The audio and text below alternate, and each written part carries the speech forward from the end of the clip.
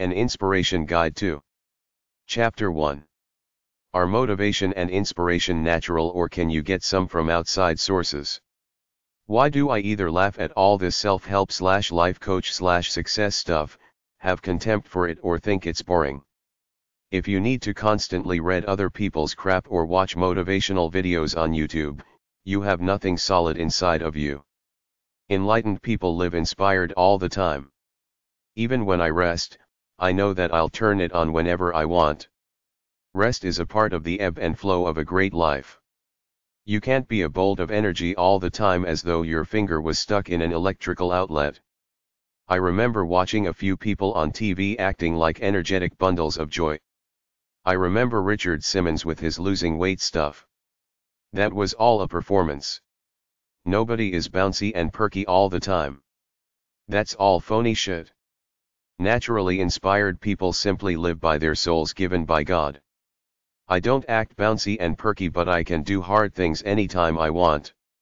Get this idea out of your head that there are professional experts somewhere who know more about human life than you, especially about your life, like all those psychologists, psychiatrists, self-help coaches, life coaches, therapists, etc.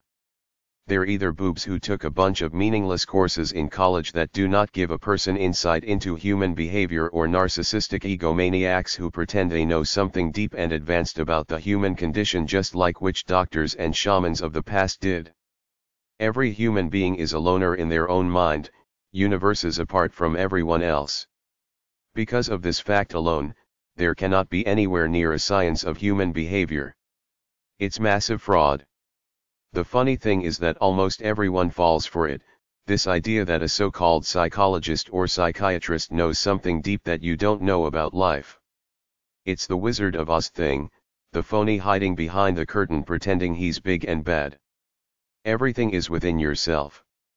The more you subscribe to the world's bullshit, including all that crap in college called the social sciences, the humanities, or the liberal arts, the less your life is about you.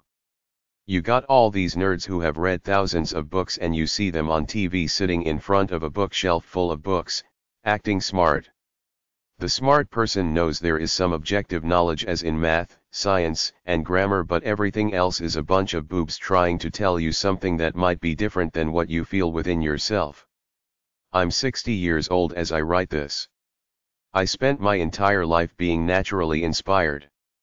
I do hard things all the time, mostly physical, some creative. The easiest personal test in the world is to do something that's hard to you. That's the easiest way to earn self-respect, like I talk about in my book A Free Spirit's Search for Enlightenment. Discover your true nature, what you were born to do that's good, positive, exhilarating. Have the guts to live by it. Feel your natural intuitive standard of life. Monitor yourself by releasing a good load of natural energy most days, except for rest days. This makes you feel really good and earns you loads of self-respect. Screw everybody else with their bullshit. When I'm doing hard stuff like swimming hard or working out hard, I'm not listening to YouTube inspiration tapes in my mind or on my MP3 gadget made by others.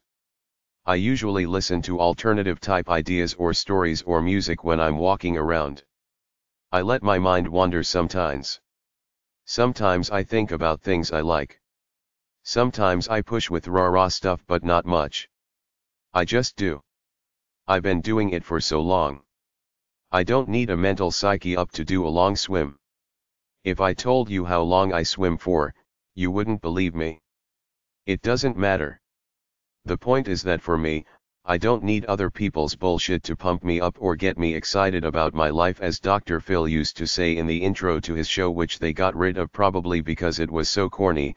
This corny, fat, ugly, bald-head guy acting like fathers knows best, like he's the man. I listened to a number of YouTube channels as I created parts of this book. I find this stuff really boring, a bunch of know-it-alls pretending they got the great advanced idea of life.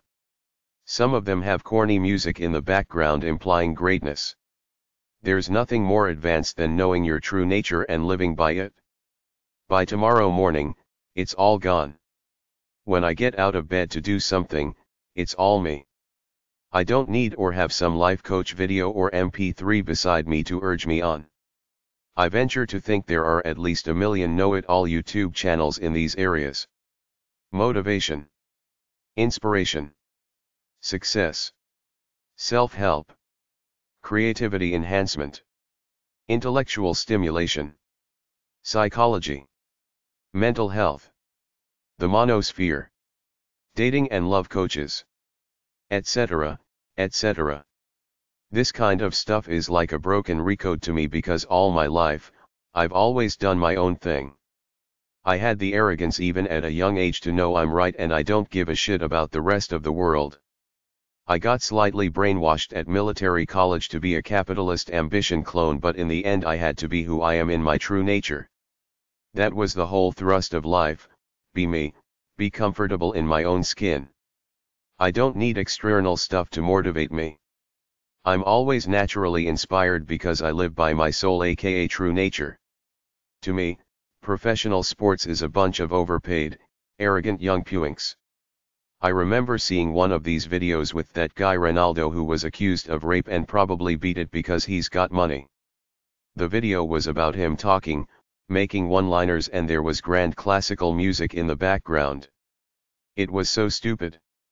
Who gives a shit about punks chasing a ball around? Real greatness is people who actually help people or animals in a humble way without asking much in return. I heard most of the videos on YouTube's Motiversity, Be Inspired, Video Advice and Fearless Soul channels. To me, most of these people are blowhards. They think they're really smart and they're spouting off this garbage for their own egos, not because they really care about helping people. There are a lot of vain people who need an audience and like to hear themselves talk. I remember watching the biography of Samuel Clemens, aka Mark Twain. He used to walk up and down the streets looking for attention. The truly enlightened person just does their own thing.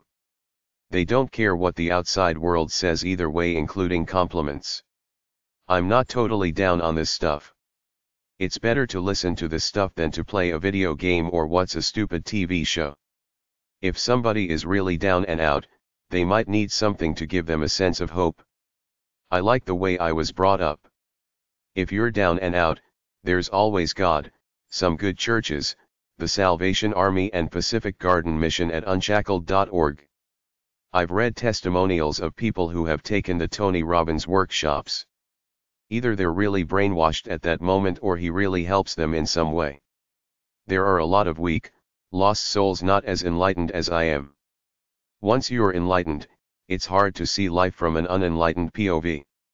I just see human weakness. In the end, the only truly cool people are the people who know their own purity, realize they have to live in the world to make money but do not have to sell their souls to it.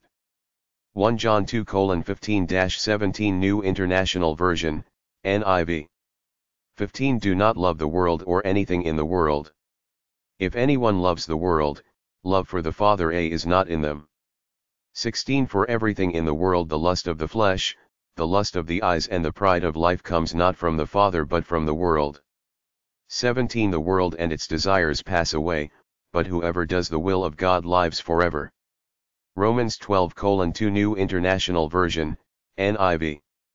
2 Do not conform to the pattern of this world, but be transformed by the renewing of your mind. Then you will be able to test and approve what God's will is, his good, pleasing, and perfect will. 1 Corinthians 9:19-23 New International Version, NIV. 19 Though I am free and belong to no one, I have made myself a slave to everyone, to win as many as possible. 20 To the Jews I became like a Jew, to win the Jews. To those under the law I became like one under the law, though I myself am not under the law, so as to win those under the law. 21 To those not having the law I became like one not having the law, though I am not free from God's law but am under Christ's law, so as to win those not having the law. 22 To the weak I became weak, to win the weak. I have become all things to all people so that by all possible means I might save some. 23 I do all this for the sake of the gospel, that I may share in its blessings. Chapter 2. A Common Sense Wisdom Guide. There has to be joy in what you do. Setting goals then working at them like a robot is a horrible, artificial way to live. There has to be joy in what you do. Live simply. Don't try to be a self-help robot. Let go of goal setting, let go of what people are telling you to do. Be yourself. Success, happiness, and fulfillment are a state of mind. If you want to get the most out of life, don't waste time on trivial pursuits. Don't watch frivolous junk on a screen much. Ways in which people waste their lives. Greedy activities. Dedication to useless tasks. Drinking and drugs. Laziness. Worry what others think of you. Helping thankless people. Pursuing others' people money, making others rich. Having no clear direction. Poor is the man not able to unshackle the chains of his conditioning. Don't be nostalgic much. Don't be lazy today. Don't dream about tomorrow. Do you exist or live a full life? Don't live without intensity or pleasure to avoid weeping over days that will never come again. The secret is to work hard at what you love to do. Do the important stuff first. Multitasking is a myth. You can't do two things at once. Focus on one thing to do it well. Discipline should be easy because you're doing things you want to do. Do what you like that earns money. That's it. Be active. Don't be lazy or waste time doing frivolous and useless things. Do things other people shy away from. Be bold. If you lose, at least you tried and learned something. You're either a spectator or a doer. Take risks in order to want to live the life you want. Try new things and see where it goes. Our purpose in this life is to recognize the Creator, to be grateful to Him, to try to do something useful with our lives. Just let life flow. You don't need self-help books with lists and BS. Just go and do. Start saving money and learn how to invest wisely. Everything is common sense. Be yourself. Set your own standards. Only do what makes you feel good and earns you money. Peace of mind is important. Motivation is a sense of hope and strength for achieving a good life. Pick something you like and are good at and stick with that.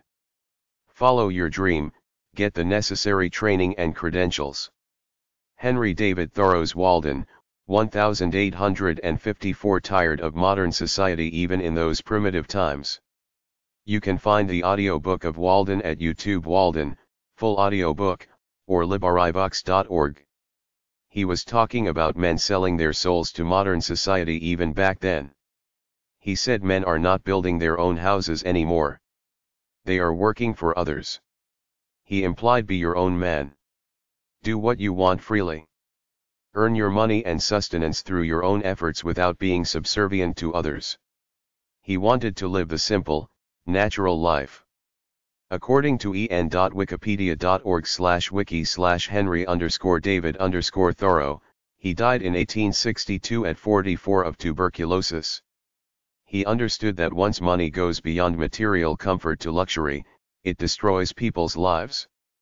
Most of the luxuries and many of the so-called comforts of life are not only not indispensable, but positive hindrances to the elevation of mankind. YouTube.com, Mark Paccio. Streetwise morality hails common sense over psychobabble. It's a good video. There are people who pass this matrix we live under. Chapter 3. Motivation Ideas Guide. Be me, be comfortable in my own skin. The world starts to brainwash you when you get first consciousness starting at about 2 years old with family, church, TV, school, friends, etc. They want you to fall in love with one person, get married, and have kids, but what if you're horny all the time like most men are? They want you to get a job or start a business, pay taxes, and buy stuff. What if you want to do your own thing? Many young people go through this quandary. It comes down to money, which makes most people wage slaves. You can't do your own thing without money, so you take some stupid job for money and your soul wilts. It doesn't die. It's still in there, covered over by the stuff of the world. Do you have the courage to live being who you are? I say no for the vast majority of people. Probably the two biggest rules of success: work hard, help others get what they want. I wrote a book about capitalist ambitious success called Success Self-Help Superbook, Be Who You Really Are, which is about making money, getting rich, setting goals and working on them day by day in a Spartan way to reach your vision of success. Ultimately, these are society's definitions of success. True success is doing what you want all the time. I'm not rich. I have enough money for modest comfort. That's all I need because my happiness comes from doing things. If you want success in the capitalist world, I suggest you go on money.com and forbes.com, then maybe get my money and business books. I've seen this phenomenon in many young people and many immigrants from poor countries. It's like work, work, work for success. Work for what? What value do bigger houses, cars, and meaningless stuff have beyond their original function of basic shelter and transportation? I've studied success all the way back to Wallace D. Wattles in 1910. I watched the Chris Angel magician shows when they were on A&E, where he revealed the secret of success. Everybody says the same thing. There is no secret or gimmick. Number 1 is hard work. Number 2 is intelligent hard work. Don't pick a field where there isn't much money. Look at the trending business fields that are up and coming. Pick something from there, or pick something that everybody always needs, like food and gas for cars. Many smart people are not people-oriented people. The people who know how to deal with people and make them feel at ease are the successful ones. Dale Carnegie's book How to Win Friends and Influence People, yourcoach.be/blog/wp-content/upload/2014/02/dale-carnegie-how-and-to-influence-people.pdf, is simply about acting interested in the other person even if you're insincere about it. I used to watch classic old movies. Several times I saw them say the same thing. Nobody gives a crap about you unless you can be useful to them. That's the lesson. Old man Robert Schuller of the bankrupt Crystal Cathedral wrote several Christian self-help books that were all about one thing: fill a need. Help people solve a real problem and you'll make money. Don't waste time trying to be a musician or an artist. Look for something practical that helps people. The best teacher is real life experience. We're brainwashed to go to school then college. The lie is that all that crap called the social sciences teaches you something about life, about yourself, how to treat other people, romantic love, God. It's all someone else's bullshit. Think your own thoughts. If you really want to learn about people, do what I did. At 17, I left my comfortable family home to go to a military college made up of 400 plus guys, most of them really screwed up and brainwashed by the system like I was at that time. I learned the biggest lesson of all: everyone is screwed up but me. I can listen and laugh with anyone, but my only allegiance to my soul. All those psychology textbooks and cute articles in all those social science journals all together amount to a rat's ass in true insight into life. It's simply a bunch of delusional academic bullshit. Read my mental health book. A real teacher of life teaches what they do every day. A fake teacher is someone teaching out of a book. Your greatest teacher is your last mistake. The Law of Mind in Action by Fenwick L. Holmes, 1919, from globalgraybooks.com/law-of-mind-in-action-ebook.html. Here is the table of contents. Metaphysical Institute Realization. Introduction. Method of reading and study of the Law of Mind in Action. Part 1. Lesson I: Metaphysics, what it is and does. Lesson 2. The one law we need to know. Lesson 3. How to use the law, the silence. Lesson 4. Spirit.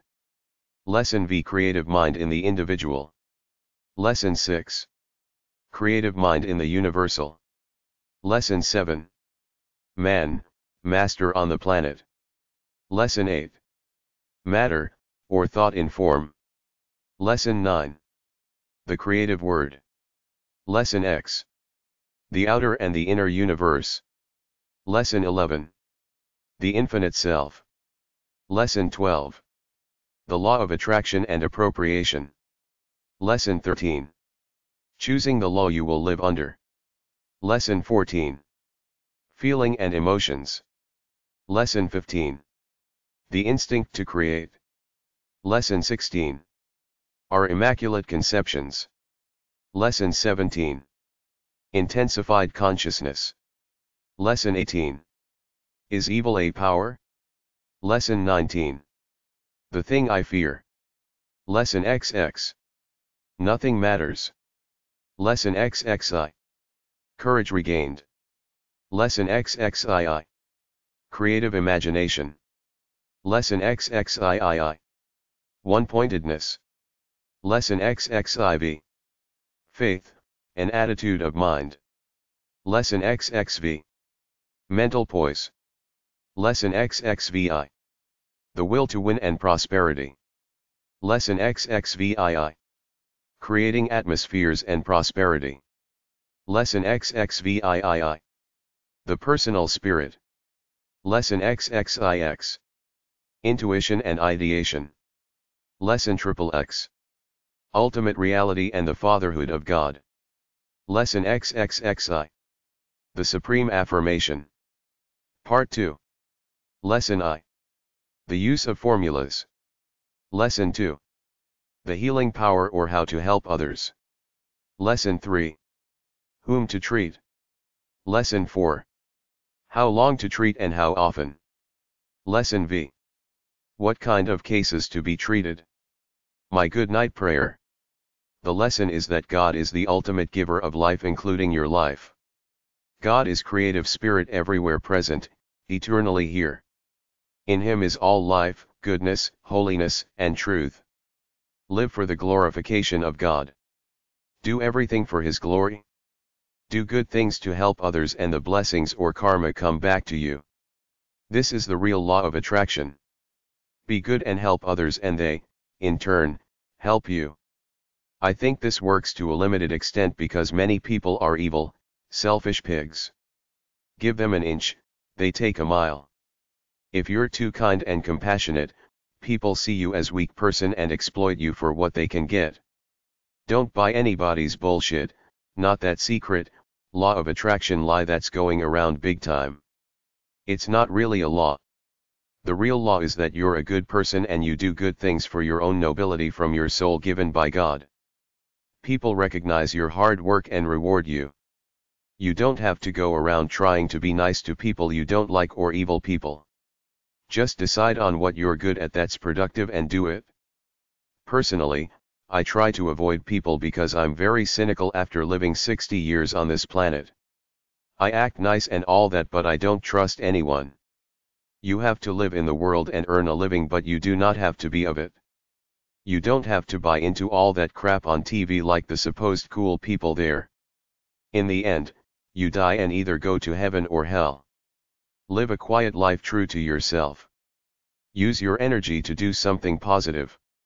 Stay away from people you don't like in order to avoid fights. You can't love your neighbor as yourself, as it says in Mark 12:31. It's impossible. Anyone that pretends to is a liar. It goes against a human's true nature, so simply stay away from people you don't particularly like in order to avoid trouble. It is not you that does the works but God dwelling in you. The Holy Spirit is creative and makes all things. Let God's Spirit release the good in you. I am at one with God. I am at one with all in highest friendship. I am at peace with the world. I am free from struggle. I am free from sense of fear. I have closed my eyes to the darkness. I see the light. I recognize the good, the beautiful, and the true. I am whole. I give thee thanks for all things. I am not afraid. I rest in God. Nothing can come to me but good. I trust the protecting power of divine love. I set my mind on high things. I live on the thoughts of faith and peace. I am afraid of nothing. I am full of peace. Let not your heart be troubled, neither let it be afraid. I give thanks for the love of God. With God all things are possible. He leadeth me beside the still waters. Thou wilt keep him in perfect peace whose mind is stayed on thee. Though I pass through the valley of the shadow, thou art with me. When ye pray, believe ye have received and ye shall receive. Unleash fear and worry and haste and let them go. Rather the simple, happy life of moderate circumstances than trying to be rich. He who seeks shall find. The Spirit passes through us into expression. Health springs forth from my inner being. All the ills of life are due to inharmony. God forgives all mistakes. I rest in divine satisfaction and infinite peace. I will be square with all men. I will rise above my weakness. I fear nothing nor anyone. I am bound to be happy now. I feel no resentment against anyone. I rise to new heights. I go on in a new and conscious freedom. I am full of joy and peace. My whole body is full of light and health. I am carefree. I am enjoying my rest now. I am conscious of inner wisdom and its power. I talk with God. I enter the timeless chambers of my soul. Joy thrills through my soul, for the Father and I are one. Let me now act wisely. Let all my affairs be made smooth and harmonious. Let all my business arrangements fall into line with prosperity. Life fills me to overflowing. Life is good. My vision is growing brighter day by day. I and the Father are one. The master key to life is unity. The future has many wonderful things in store. I rest today in quiet peace. I am free from sense of guilt and fault. I act wisely. I am filled with joy in my prosperity. I am filled with great joy. I forgive myself. This light is God in my own soul. To have clean hands and a pure heart and a conscience devoid of offense to God and man. Be modest. A Good Night Prayer by Fenwick L. Holmes, 1919. Now let me sleep. In peace I lay me down as draws the day to close. Good day or ill, no more it vexes thought than when at mom I rose. Now on the breast of night once more I lie.